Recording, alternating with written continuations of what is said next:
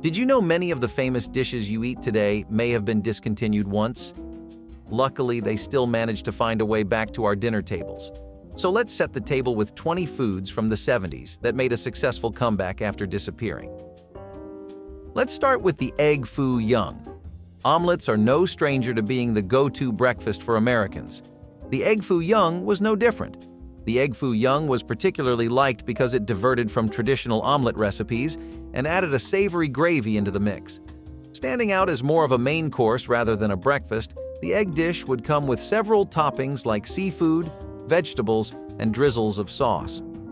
Egg foo young could be traced back to the 70s as it was part of a Chinese cookbook that was released in English. All dishes have a burning point, and sadly, despite being popular amongst many consumers, egg foo young's demand started declining. Soon enough, staggering amounts of restaurants discontinued this dish and removed it from their menu. The dish was picked up by local Chinese and Cantonese restaurants in the US who brought the incredible taste back. Picture this. Stagflation in the 70s is influencing inflation in the US, and people can barely afford to spend money on items that make them feel good. This is when beef Wellington was introduced, a cheap dish that would make you feel high-end while eating it. You might have seen it many times on MasterChef USA because every chef in America knows that the beef Wellington is a special dish. The dish did not achieve immediate success amongst people, as only big restaurant chains were serving beef Wellington. But when American chef Julia Child featured a beef Wellington recipe on her show, suddenly everyone wanted to make a beef Wellington. As beef prices shot up, less and less restaurants served beef Wellington. But as times improved, the dish would subtly crawl back in the many high-end kitchens. While the taste remained the same, the prices shot up drastically. Spam musubi's origins are pretty surprising. Originally popular in Hawaii, this spam and rice sushi dish had American soldiers charmed. While it was actually meant for housewives, WW2 soldiers popularized the dish because of the ease with which it could be prepared. They were huge fans of the dish considering spam was one of the few meats they could easily access during service. So spam musubi was perfect for soldiers who wanted a good meal without too many ingredients. This dish really picked up in popularity around the 1970s. However, its sudden popularity went down after a while. Nowadays, you can still find spam musubi in some Japanese-American fusion joints. It is slowly spreading once again as a reliable breakfast option, making a slow and steady comeback for people who are not soldiers yet want a delicious meal. Important American events like the Super Bowl or baseball leagues would be incomplete without dishes like pigs in a blanket. People would have a hard time choosing whether they wanted crispy food or soft, meaty dishes. This problem was solved by the pigs in a blanket. The food took America's two favorites, pastry and hot dogs, then fused them together to create an incredible and hearty snack. Pigs in a blanket were chopped hot dogs embedded in a flaky, crispy pastry dough. They first made their debut in Betty Crocker's Cooking for Boys and Girls. Now, like many foods, they fell in popularity as newer fast food items took the place of cheap snacks like the pigs in a blanket. But it made a successful comeback in New York where several food stands brought the dish back to the streets. How could we forget eggnog, a holiday favorite that has been a part of American cuisine for a long while? To anyone who has ever had any fond Christmas memories, it simply is not the holiday season until it is eggnog time. Americans love eggnog for its spicy notes and using some of their favorite ingredients. Stuff like rum, milk, and eggs are in the heart of any real U.S. citizen. It is surprising that a dish only made a year can last so long. Eggnog never got discontinued because their recipe was available to everyone at all times. The same fate cannot be told about companies that tried to sell bottled eggnog in the off-brand season. Many milk plants produced packaged eggnog to sell in seasons outside for Christmas, but due to lack of sales, these operations would often immediately shut down. Less and less people would find eggnog in markets once Christmas was over. Fortunately, a few milk processing facilities decided to resume year-round production of eggnog, albeit on a small scale. This allowed for true eggnog lovers to find this packaged drink in specialty stores and in limited locations. Another dish just as beloved as the last is sweet and sour pork. This Cantonese dish found its way into the hearts and bellies of Americans with ease in the 19th century. We have early Chinese migrants to thank for the introduction of sweet and sour pork. In America, it is a lot different than the traditional version. You would get small cubed pork alongside diced bell pepper and rice, and a lot of ketchup. This is the version that made its home in the kitchens of Americans everywhere. It exploded in popularity as a guaranteed item on the menu of mom-and-pop joints. Much like other foods on this list, sweet and sour pork faced a hiccup when it temporarily disappeared from restaurants due to the introduction of newer, fancier variations of pork. The demand for this classic dish never went down, and eventually, restaurants were inclined to bring it back. Remember Hormel? Connoisseurs of canned cuisine? They brought corned beef hash to the States in around the 1970s. This hearty breakfast dish has survived the tests of time as it would be discontinued then brought back almost instantaneously, until the beef hash found a permanent place in American cuisine. The food has ties to WW2 as it was a lot more popular back then to eat canned options or packaged food. Beef hash was particularly well-liked because meat was hard to come by at the time. Fresh meat in particular was always rationed immediately. This made Hormel products a must-buy for people back in the day. While hash has been around in America for even longer, it became really popular in the 40s. Though in the post-war era, it did fall off in popularity, urging the company to discontinue the product. Beef hash made a comeback in the 70s when inflation hit, as people were looking for cheaper alternatives. Since then, this dish has slowly been making a return to many restaurants these days, especially as a cheap takeout option. We also had chicken Marbella, which rivaled beef options like beef hash. Americans have always enjoyed an incredible variety of food. Popular American chefs Julie Rosso and Sheila Lukens popularized and invented chicken Marbella, a dish made using chicken, prunes, olives, and capers. The recipe was first seen in the Silver Palette cookbook. The cookbook recipe was very popular in the Jewish community and quickly became popular amongst larger groups of people across America. Towards the 80s, chefs across the country decided that the chicken Marbella needed a revamp. This decision would prove costly as people started disapproving of the dish when chefs added sun-dried tomatoes instead of olives. Clearly, they went a bit overboard, and people began to refrain from ordering the chicken Marbella. In a frenzy, dinner joints had to remove the chicken Marbella from the menu until they could go back to the original recipe. Since then, restaurants have stuck to the OG flavor more keenly. We are still continuing the Meat Express because next on the list is Salisbury Steak. Dietitian James Salisbury invented the steaks to help out with increased digestive issues and illnesses that were spreading rapidly in the U.S. The now dinner staple, Salisbury steak, involved a hamburger patty and was mostly known to be a steak with high-quality beef and gravies. The healthy aspect was ensured by keeping the gravies homemade and the beef clean. The Salisbury steak started losing customers as illnesses started to decrease in the populace. As a result, lots of restaurants stopped serving it regularly. However, now it is returning. Whether that is due to digestive issues coming back with it or a growing love for the vintage, you can find this at American Steak much more commonly now. Chicken croquettes were the heart and soul of road-stop diners everywhere. You could always stop in any state for these breaded and fried chicken patties and they'd be served. Croquettes took off especially around the 1920s. That can explain why people may see them as old-fashioned now.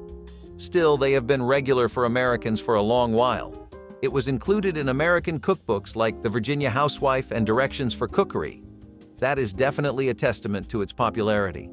Chicken croquettes lost their popularity commercially, however, as many roadside stalls and restaurants stopped serving them. As processed and frozen food became common, the snack made a triumphant return as frozen food.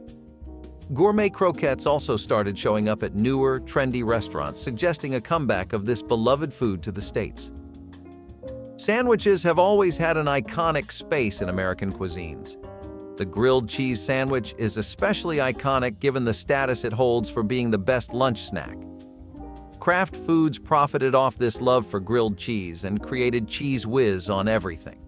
This thin cheese spread quickly became the main ingredient in creating the perfect cheese sandwich. Dairy products like fresh cheese had a low shelf life as compared to the cheese spread. This prompted people to buy Cheeze Whiz. In the 70s, the spread reached peak popularity amongst masses. This was until the original flavor was discontinued. The reason was simple. Kraft Foods wanted to improve their product to cater to a wider audience. They hoped by improving their original recipe, Cheeze Whiz would be consumed by locals and gourmet chefs alike. The product came back onto the shelf pretty soon with a new formula. Today, the spread can be seen in homes and restaurants to create gourmet grilled cheese sandwiches. Chicken roulade came to the United States through a French cookbook called Le Cuisinier Gascon. This book has the earliest traceable recipe of the iconic chicken roulade. Yet another poultry dish, the chicken roulade is made using chicken breasts that are stuffed with various fillings like spinach, cheese, or ham. The chicken is then baked until it is ready to eat. Chicken roulade was a famous entree at restaurants back in the day until chefs started to come up with newer and improved chicken main courses. This caused traditional recipes like chicken roulade to get sidelined and eventually discontinued. It experienced a comeback in 2005 when many cooking blogs rediscovered the traditional French dish. This caused several French restaurants across the states to bring this classic food back. For a change of pace, let us look at dishes that were less traditional. Salmon patties were a budget-friendly fish cake that emerged when budget food was in high demand. Let us set the scene. It is the Great Depression. People are hungry and many are sick. Poultry like chicken and beef was priced unbelievably. The canned salmon and salmon patties were brought in by the government to help as a last resort. This resort was quite successful as people fell in love with the delicious salmon patties. The patties had their peak in popularity in the Great Depression era and past that. They faded out of memory as economic capacities settled. While the affordable can never came back, chefs created salmon patties inspired by the original taste. Today, you can find these patties being made with high-quality salmon and modern seasonings. Another meaty dish beloved by the South was liver and onions. Sautéed onions that would be paired with thin slices of liver and a side of mashed potatoes quickly became the new comfort food. In the inflation-stricken 70s, liver and onions was an affordable, healthy meal to have at your favorite diner if you really wanted to have a nice day out. This explains why the dish had its highest spikes in popularity through the 70s. Struggling against time, the dish disappeared from American cuisines as taste preferences changed. People wanted more chicken and beef as compared to liver and onions. However, they have made a comeback. In less affordable and more gourmet settings, liver and onions are found in health-focused restaurants that serve this meal to people looking for healthy alternatives while eating out. This might not be the best comeback for a meal that was once a staple dinner at homes, but at least it has not disappeared. Speaking of healthier options, avocado soup is a great example of healthy foods from the 70s. The healthy aspect did not make it famous at the time, however. Its unique taste came from various ingredients like avocados, buttermilk, salt and pepper, water, and soup stock that made this dish famous. It was a burst of flavors in one soup, so naturally people fell in love with the appetizer. It was one of the most popular fruit soups of the 20th century. As avocados became expensive, the dish started to vanish. The growing trend of healthier eating in a keto diet and healthy meals brought the soup back. You now see avocado soup once again, especially among home chefs. This food is a fan favorite amongst health experts, so it is no surprise that the soup made a comeback. Creamed corn with bacon was one of the most popular dietary staples of Midwest America. Corn has always had a treasured history. The states love their corn in all forms. No wonder the creamed corn with bacon was a success. The dish had an incredible run throughout the 60s and 70s. What had started as a humble side dish quickly became a main dish that every table in the Midwest had.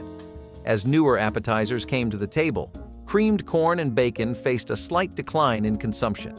This food was never officially discontinued, but it definitely started disappearing from menus. Luckily, home chefs never let the recipe go. Creamed corn with bacon can still be seen on many dinner spreads across the country today. Continuing on from corn to another beloved vegetable, stuffed celery.